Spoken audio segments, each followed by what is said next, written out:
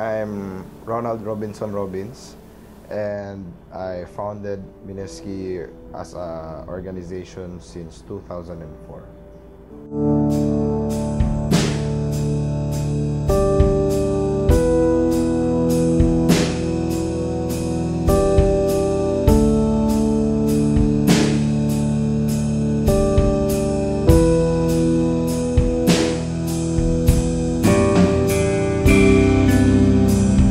We started as normal players inside an internet cafe near our school. We started playing around, slowly growing out and joining tournaments when we were surprised that we were quite strong and we won a lot of local tournaments as a team.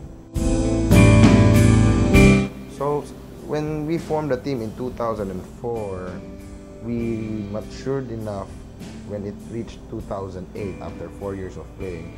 A couple of changes of roster as well in the team. In 2008, we first won the first Mineski qualification to become Philippine team in the World Cyber Games 2008 when we beat the defending champion Flow in SM Mall of Asia. So aside from this historical moment that back in 2008, a lot of local LAN events were won by the team in the span of 4 years.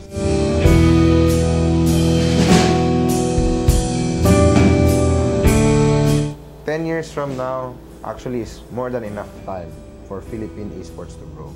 Esports by that time hopefully will become something like how Pinoy feel towards basketball.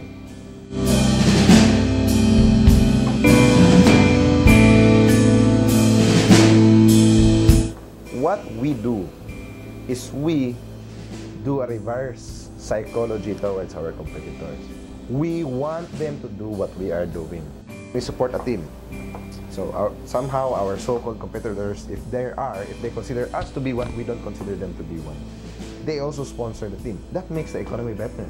We want more players to come in, so players pertaining to the competitors per se, for the community to have a more sustainable economy. The more money coming in supporting these players, these talented young people, is actually something good.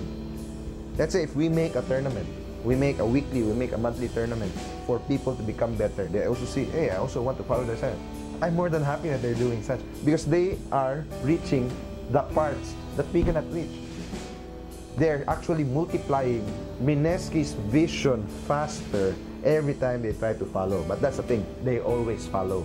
If the economy of esports is somehow blocked, or if you are not open-minded even to a point when people consider them to be real competitors, you can never reach the point of what you want it to be.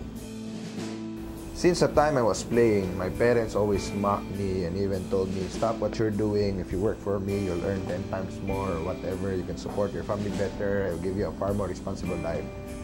I took it actually as a challenge. A challenge to prove anybody that if you are doing what you love, you will even have a happier life. It doesn't necessarily mean if you're earning more, you are more happy. So, from the people inside the community, if they just do what they love, they'll surely be more happy. It's just how you try to find a way to make it sustainable. Now we are trying to help the others to make it sustainable. We don't do this for money. This is about passion. Something that the community does not see. If they see how hard Pinoys train for this kind of tournaments, and at the end, even though they give everything they have and still not win, then they will understand, oh, so now I see why they are so passionate about esports. It's not about what went wrong, but it's already about time for you to see what people have sacrificed for to reach that point.